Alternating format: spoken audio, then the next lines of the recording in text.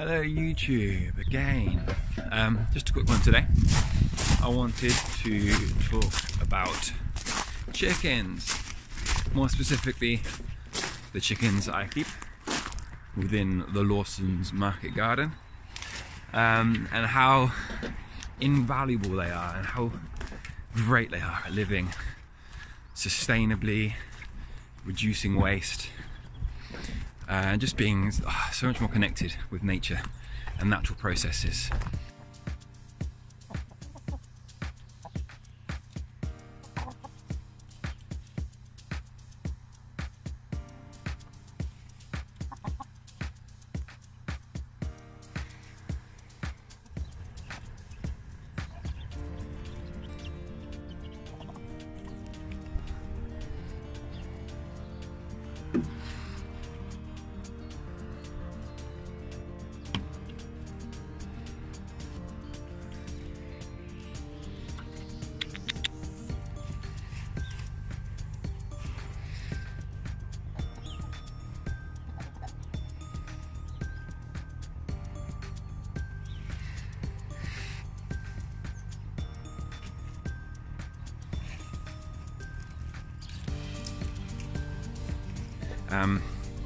The whole of the household is heated through our wood fire, our aga.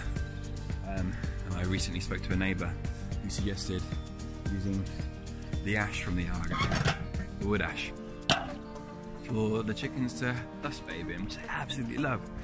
So originally, before I extended the run, which I'll show you in a moment, this was the only dry area, in the run below the coop. So the chickens instinctively use this area to dust bathe in, specifically this little corner. So I've seen literally all 9 of them in there at once, just rolling around in the ash. It's very, very, very cute. But you can see I'm simply just going to throw it in. They get in there, and the dust is fairly essential for their health and well-being. It's a form of self-medicating for them, I suppose. They roll around in it, they get it amongst their feathers, onto their skin, and it reduces the risk of mites and other pests and diseases. Chickens are very, very good at looking after themselves, but we can go into more detail about that in a moment when I talk about the food. But starting with the coop, it's just 4 posts hammered into the ground. I've put 4 pieces of plyboard, stuck those on the walls. One of them is attached to some hinges. Inside I've put a shelf and an open mesh floor in. The open mesh floor allows a lot of the mess to fall through, not all of it. I miscalculated. I thought that it would be very low maintenance and all of the mess would fall through to the bottom. Every now and then, once a week, I have to go in there and scrape it out. No big deal. The nesting boxes themselves, up on this shelf and on the base, are simply just green totes. I can take these out entirely. When they're dirtier, I either empty them into the compost heaps right behind me, or sometimes I'll empty them right into the run and let the chickens scratch around and incorporate that into the deep mulch bedding. Very, very low maintenance. This was my whole plan for the entire market garden is, although obviously work is essential, minimum input, maximum output. I want to have as many systems providing as much food sources for me and the household as possible without having to do lots of back-breaking work. And chickens are a brilliant part of the system. But they are laying between 3 and I think yesterday we had 7 eggs. Very interesting fact whilst we're here. This is a cream leg bar. She has slightly blue ears, and the colour of a chicken's ear is representative of the colour egg it will lay. So I've been told, and through experience, specifically through leg bars, it's true. I've got some Rangers and some Jersey Giants too, varying in ranges of brown. They all have red ears, so not necessarily entirely accurate because I haven't got any red eggs.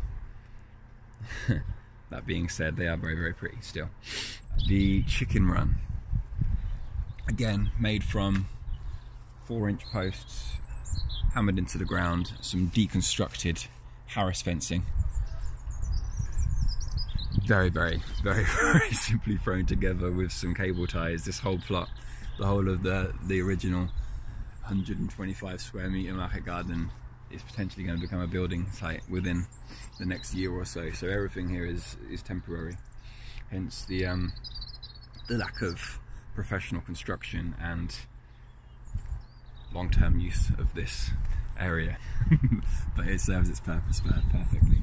The deep mulch bedding is amazing. I don't go in there and clean it out. I just throw stuff more stuff on top. I had a compost heap that collapsed, so I've been emptying that into the run. The chickens go wild for it. They scratch around, they look for bugs in there.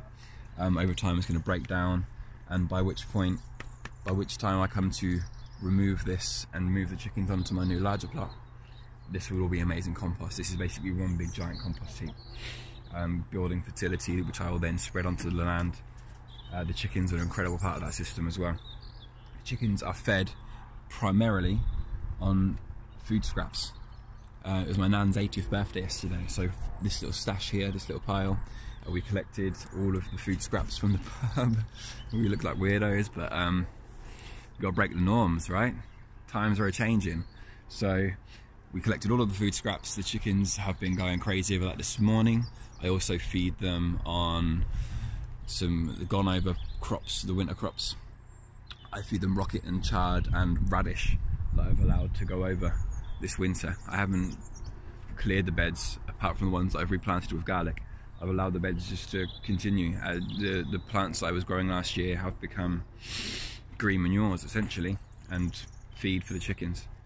But whilst we're on the topic of food, in the market garden I've let a lot of stuff go over as it's winter. I come out here and this is rocket that's gone to seed. Well, I haven't really let it go to seed because I've been picking it for chicken food. This is the last of it, but I'm just picking the scraps. You might see already the chickens are reacting by running over. They know what's happening. They know what's going to happen. And they literally strip the leaves. You can see previous feeds in here where there's just stems left, and they love this stuff. They just pick all of the green leaves off. The chickens will have a constant supply of non-GMO layers pellets and non-GMO corn, as well as the food scraps, the green manures from the garden. And they always have a big bowl of water that I generally top up with apple cider vinegar and garlic for general health. So this was the original coop, the run here. Last month I more than doubled the size of the run with some more free materials. They have a large dry area now with this roofing, which I plan to put a small gutter on, and collecting the rainwater in a water butt here perhaps, preventing me from having to travel so far to the tap to fill up their drinking water. Minimum input, maximum output. I don't want to have to be walking too far. The water source is collected here and it's used here. Also used for watering the plants this summer. This is Cuckoo. She is one of a kind. I have multiple chickens of each variety except for Cuckoo. She is one and only. I don't know what breed she is, but she lays a beautiful pale brown egg with dark brown speckles. I think they're very happy in there. They're looking good. I think that thus concludes the chicken coop and the run as it stands at the moment. They eat all our food scraps in the kitchen.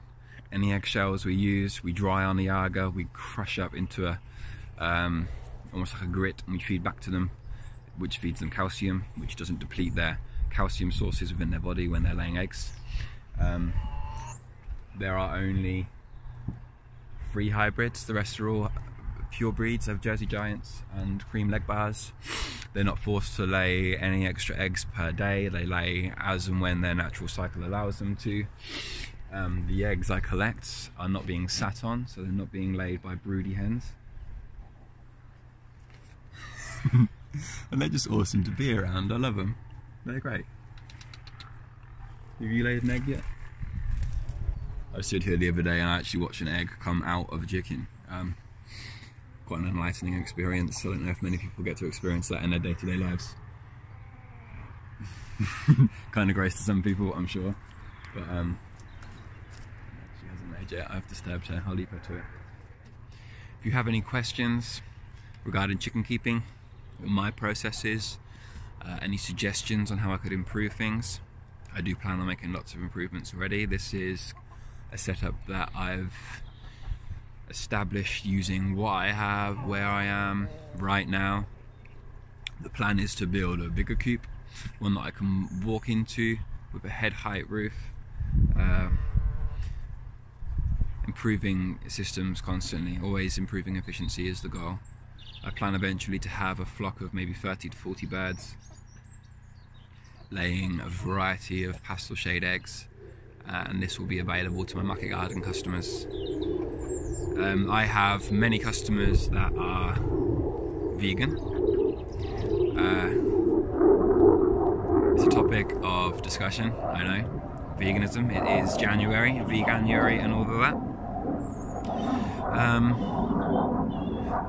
I've written posts about this already, so I don't need to go into too much detail on YouTube. You can go onto my Instagram and read my views on chicken keeping and the consumption of eggs from my backyard chickens, and how that relates to vegan arguments. I do my best to keep the chickens as happy as possible. I hope you can see that it is a far cry from how chickens are kept commercially. These chickens are practically free-ranging. They have a lot of space, they have a lot of entertainment, they have a lot of food, lots of things to climb on, lots of wood chip and horse manure and food scraps to scratch around in. They are under no pressure. They didn't start laying eggs until about 45 weeks after I got them, I think. And in my opinion, they're pretty damn happy. I'm happy to consume eggs that they lay. I heard recently that commercial eggs are sometimes about 45 days old by the time they reach the customer.